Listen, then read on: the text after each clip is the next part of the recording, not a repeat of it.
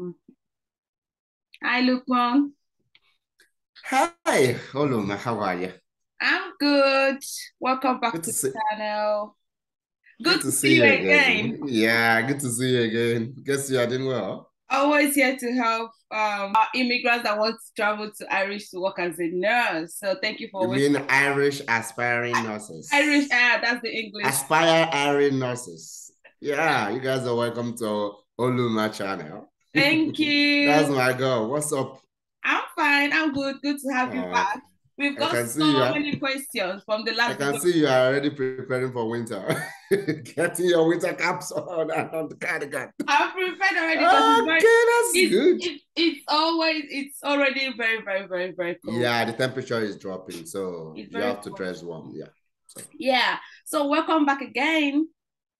thank you. So from the last video we did, we got so many questions. Like I'm like, oh my god, I think I have to get Lukmon to come back to this channel. So many people are sending me emails. I can tell you, like the emails I've gotten about Ireland, I can't remember, but I'm sure there are more than 20. So I think I just went back to the videos to just see the questions people have here because apparently I can answer all of them myself. And so one of the questions someone said, can having IELTS score of overall 7? Oh, I have IELTS score of overall 7, but 6.5 in reading and 6.5 in writing. Can I qualify for Ireland? To be sincere, I don't really know what I the English remember. requirement is at the moment, but I think you need to have 6.5, 6.5, or like before now, we used to have 6.5 in reading, 6.5 in listening, and 7 in speaking, and 7 in writing. That was back in the days. Mm. Then it was reviewed, and they want minimum of 3.7 and 6.5 in any of the band. Mm. Now that the UK is coming up with a minimum of 6.5 in all band and minimum of 6 in writing, I think Ireland, we should be expecting a review soon from the Ireland because they go where UK goes. So Mm. at the moment, if you have 6.5, 6.5, 7.7, you are not qualified with Ireland requirement. However, just sleep tight and keep your finger crossed.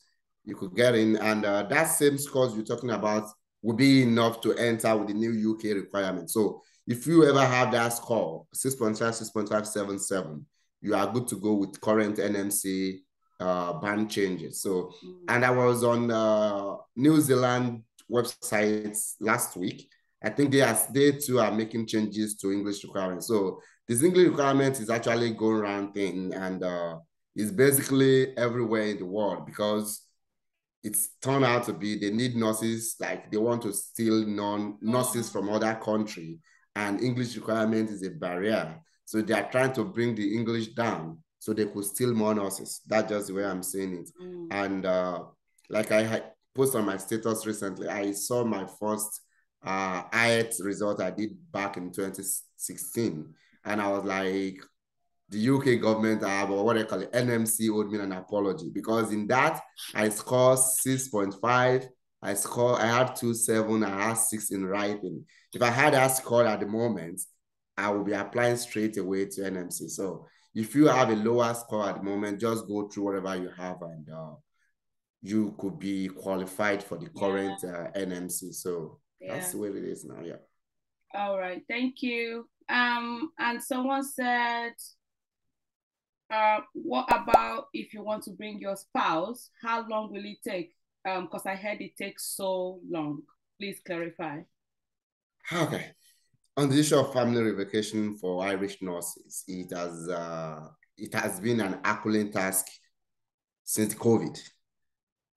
And if you are listing from Nigeria or Ghana, it could take you up to 2 years.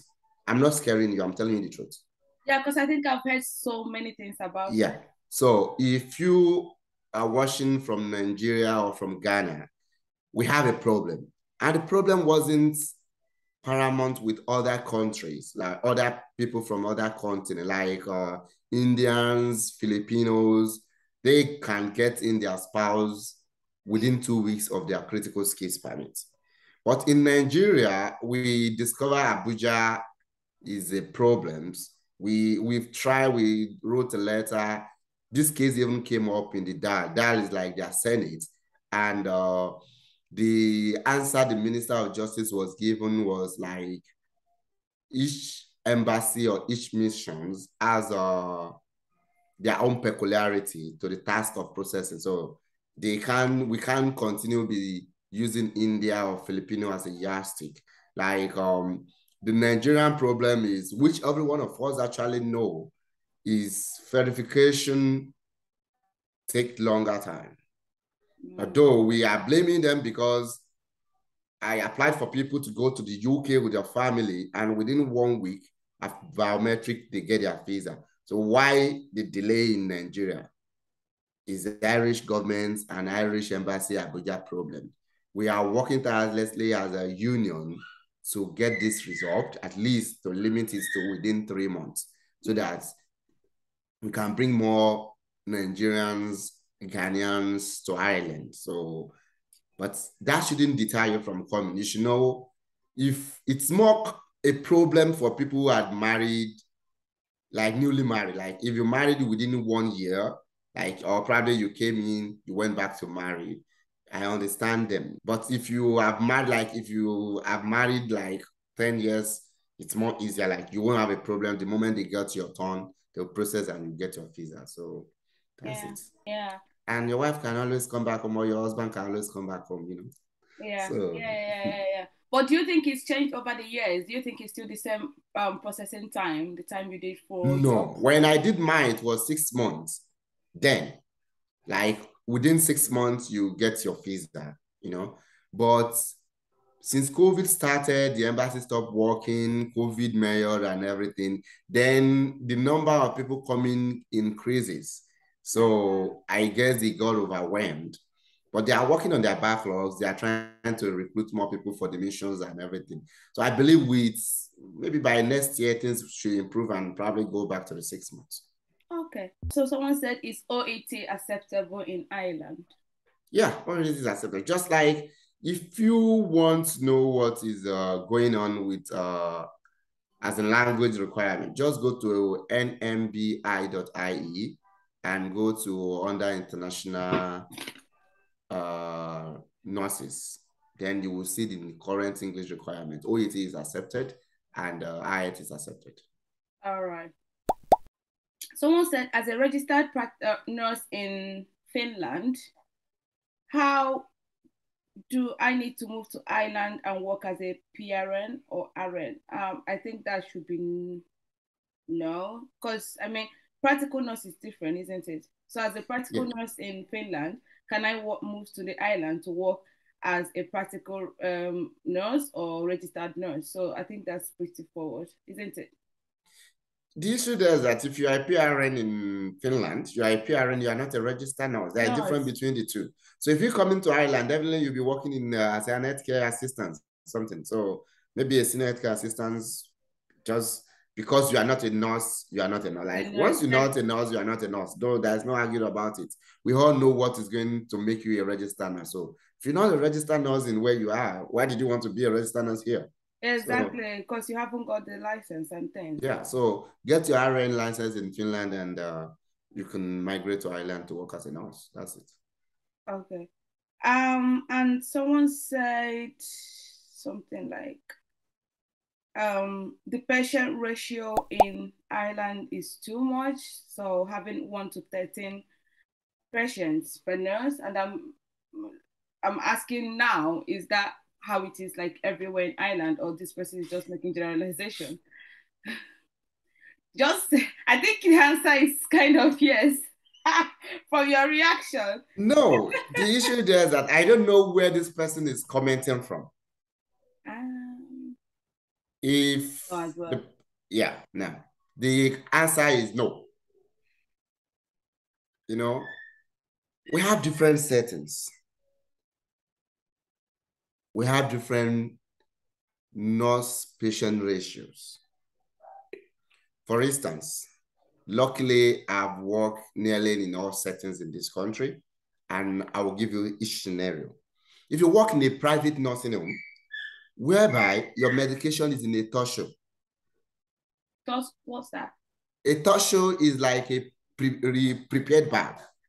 So they already make the medication of your patient in an envelope, small, clear envelope. Oh, So we call it a different name in UK. Yeah, so that medication has been prepared in a torso pack, and all you just need to do as a nurse is to open the torso and give the patient, and you are not using a paper, you are using a computer to tick your medication. Basically, what the nurses does in those settings is giving medications in the morning, in the afternoon, in the night. The pharmacy already prepared the meds. You just go to your, okay, Lamprasol is there, guanine is there, this is there, and you just stick and you give the medication. That you could have 15 patients to give medication.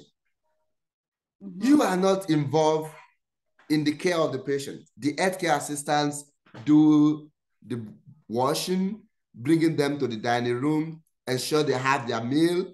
They bring them back to their room in the evening. They put them to bed.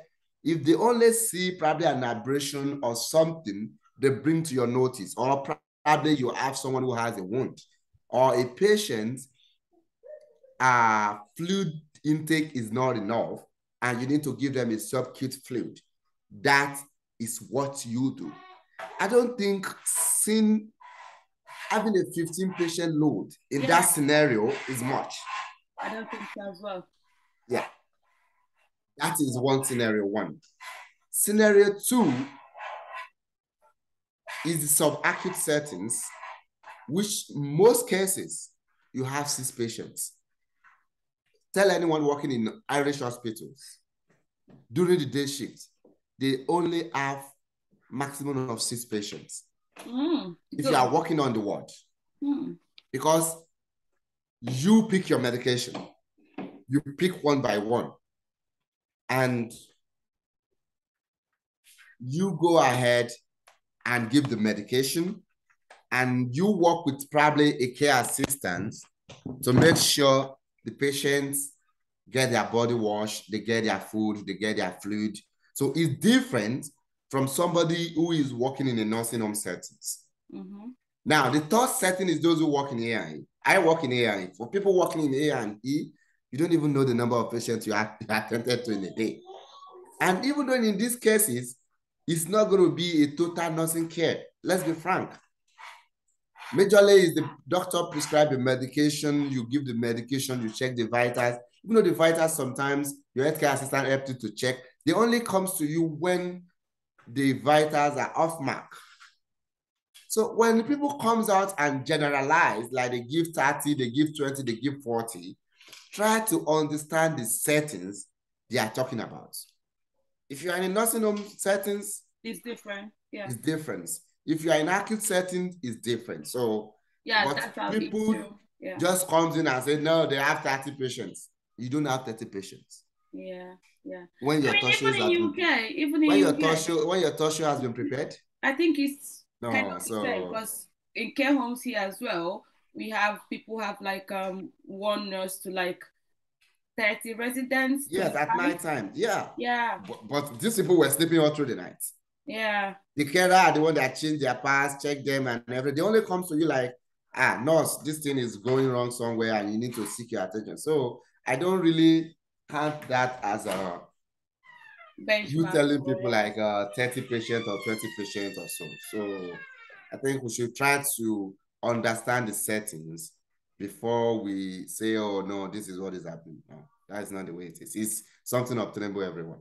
Just like somebody who works in ICU with one patient, you can't compare it with somebody who works in the ward. Yeah, exactly. So it's not they are doing 2 different things. Yeah. Someone is asking, I don't know why I'm just smiling, but is it always raining in Ireland? What kind of question is that? I'm like, what kind of question? Okay, now let me tell the person this. Just about the way you are, is it always sunny? Or is it always wintry? Because number one, we need to understand where Ireland is on the map. Ireland is the middle of Atlantic Ocean. Yeah. Yeah, It so rains a lot here. we will rain more. Yeah. But that does not mean it rains every day. Every day, yeah. Now let me tell you, if you want to come to Ireland, there is no bad weather in Ireland, but there's a bad dress. Bad what? Bad dressing. Ah. So if you know and you dress well, you have no problem with the weather. It could rain in the morning, sunny in the afternoon, wintry in the evening, and summer in the night. That is Ireland. The lovely country you could have 4 seasons in a day. And we love it that way. So if you want to come in, get prepared. That's it. So good, thank you. And there's a question here about exam. And remember in the first video you mentioned something about staying for 6 weeks. I can't remember. There is a visa you mentioned about in the first video that you have to sit for an exam after some time after migrating. Is there any exam? Yeah, we have 2 pathways to licensure in Ireland. So someone is asking. We have the RCSI aptitude test, and we have the hospital in the what do they call it now? Adaptation program. So someone is asking, will you go back to your home country if for any reason you are not able to pass the exam in the first sitting, or do you have any receipt? No, the exam is for every exam, like I think nursing over the year, even the medicine, it always comes with opportunity to resit immediately after you had a failure. Yeah. So if you attempt the first one and you fail, you have the opportunity to resit the second one. Now, at this point, your contract as a nurse has not materialized. Your employer could drop you. But because when you are coming to Ireland, you have your atypical skill, which allows you to be in the country for 3 months before you have your work permit ready. So with that, most people, nobody has ever go back to their country. That's the basic truth. You can quote me anywhere, like Lukmon said, nobody had ever go back to their country because they fail aptitude test. So what most people do is, because you fail, you can't attempt the exam until another 12 months. Yeah. So what you will do is you get a job as a care assistant and they sponsor you for general work permits, which is a 1 year, and you will be in the country, start all over and get things started again. Yeah. Right. Okay, that's a good one. As someone said here, I have 11 years of experience in India and I've got an offer letter with 18.5 euro per hour contract in a nursing home in Ireland. 18.5 euro per hour. Is it worthy, or should I move to a hospital? And if I should move to the hospital, what will be my hourly rate in the hospital? Okay. Now, the issue with nursing home is, for my Indian colleagues, it depends on their recruiter sometimes. I still got a job for 2 Nigerian nurses in nursing home recently, and the hourly rate was 19.5 for start. Then after 1 month, after 1 year or 6 months or thereabouts, it's going to increase to 20 euro. Now, this person that is asking the question, where is the locations of the nursing home? She didn't mention. Yeah, now. So if you have 18 euro per hour in a nursing home in the county, that the house rent is going to be 1,000 for your family. I have a friend who got a job in a nursing home that paid him 17.5 euro per hour, and he was paying 500 euro for 3-bedroom flats. Oh. And myself, I was earning, I think, 19.5 euro then, and I was paying 1,350 euro for my 3-bedroom flats. You know, he has more money than I do. Of course. Because 500 minus 1,350, he has 850 euro to save. Yeah. So if a nursing home in Dublin give you 20 euro per hour and a nursing home in County Westmeath is offering you 17.5, my dear, your life is far better than that guy in Dublin. Because his own rent alone for one room, he will be paying 800 euro. That's true. Yeah. So it depends on where that is. Secondly, yeah, that person could try an hospital if you had an offer from hospital, as HSC is going to recognize your year of experience, provided you can prove it. Yeah. So if you can prove your year of experience, HSC will happy to prove it. They are happy to accept it and put you on 0.10. And you could be on like 20 euro, 20.1 euro per hour. I don't know. It depends on your skills. So it depends. So the person can follow the route that they want. Right. Thank you. And someone is asking, sorry, do you know the pathway for midwives to work in Ireland? Okay. If you want to register as a midwife in Ireland from a foreign country, the first point of call is NMBI. So you register with NMBI, provide all the necessary documents, and you have your decision letter. Then you can approach the major midwifery hospitals like Rotunda. We have about 3 of them in Dublin. Then some regional hospitals also have midwifery service. Then if you get employed, they will be, now you can't do RCSI aptitude test as a midwife. So what you are going to do is adaptation. So you do adaptation with the hospital that ever employed you. And once you finish your 6-week adaptation, they will send your assessment to an MBI. And once they deem you fit, you have your PIN and you can start working. It's not hard. Yeah. And we need more midwives in Ireland as well. Wow. Okay, just like in UK, we don't really midwives come, but people don't really know about the processes for midwives to come. But I think recently it's been more, known to people. But before, people didn't really know about how. Yeah, they're like, I had a sister that had that same issues. She did a midwifery first in Nigeria and later do nursing.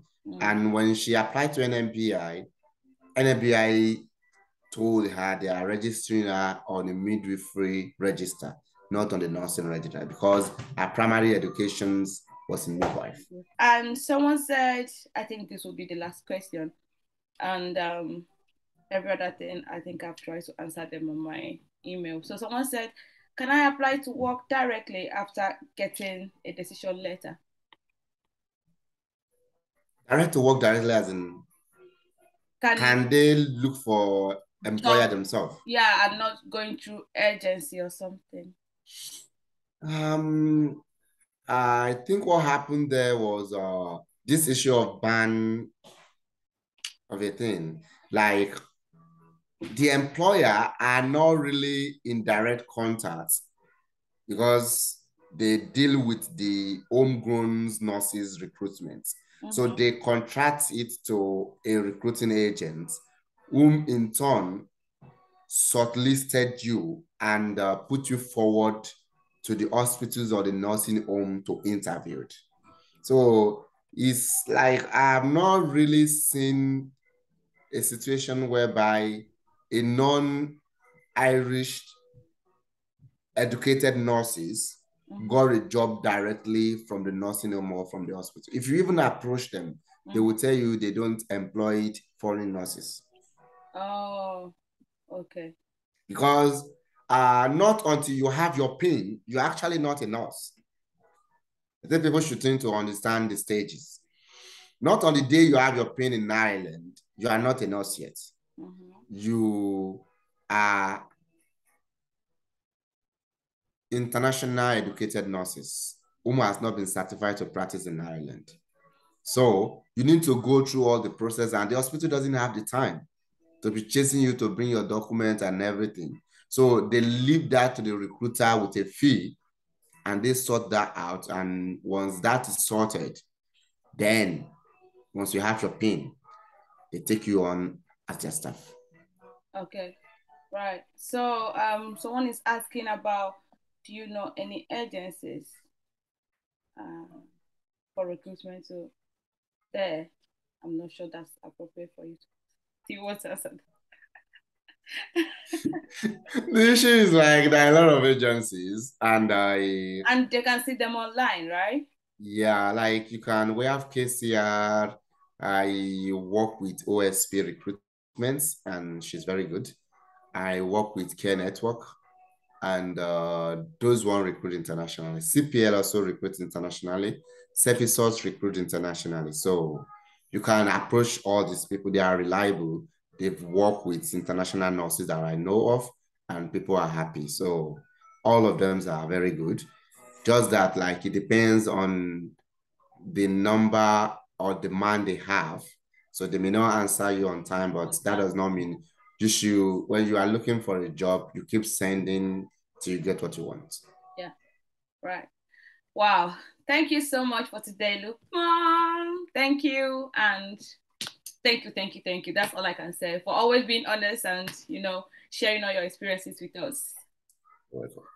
Okay. Thank you. Have a good day. Yeah, so. Bye.